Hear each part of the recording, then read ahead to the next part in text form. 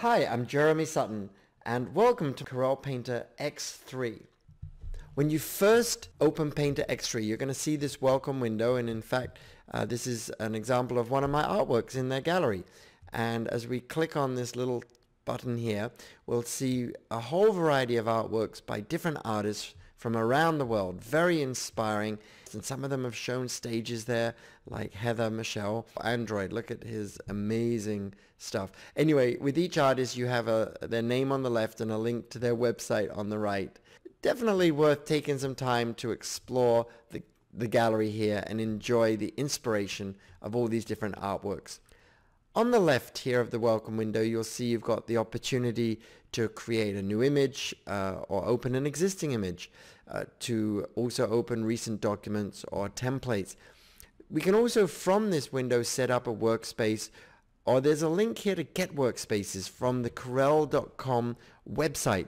And I definitely recommend you check out the different workspaces that they have there, created by different artists, and they'll all give you insights into different ways to work.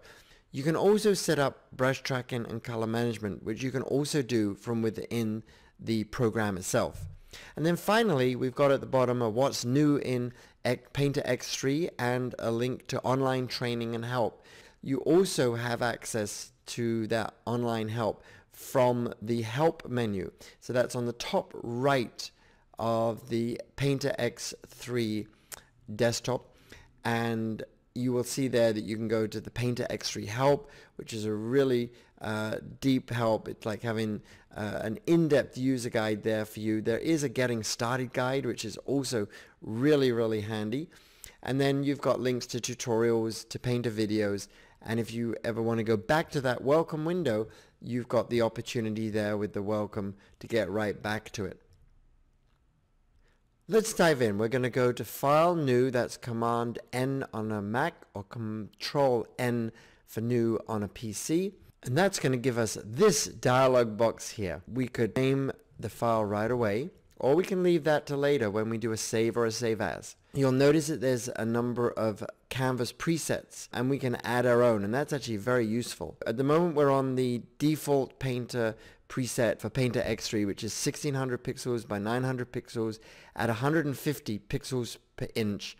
But let's say we wanted to assign a 24-inch wide by 16-inch high canvas. We'll leave it at 150 pixels per inch, which I find actually prints pretty well, and in fact a lot of the artworks in my gallery here are printed at that resolution.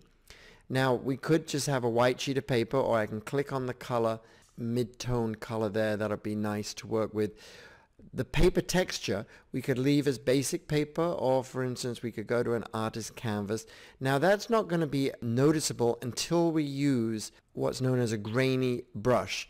So just because there's a paper texture assigned, it doesn't automatically texturize the surface when we open our canvas. In fact, the surface is completely smooth. When you first open a canvas in Painter, it's going to be in a frame like this. We can zoom in and out. There's a slider here in the navigation, as you can see.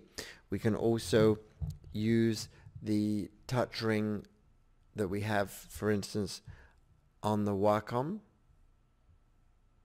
Now zoom in and out. We actually also have the ability to use two fingers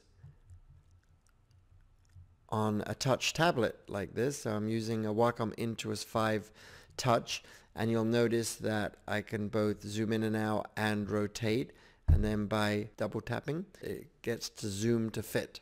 If we're just working on a single canvas, the way that I like to work is what's called screen mode, and you'll notice at the bottom of the window menu there's a screen mode toggle. That's also a keyboard shortcut, Command M for mount on a Mac, or Control M for mount on a PC. And then we can hold down the space bar and we can move things around.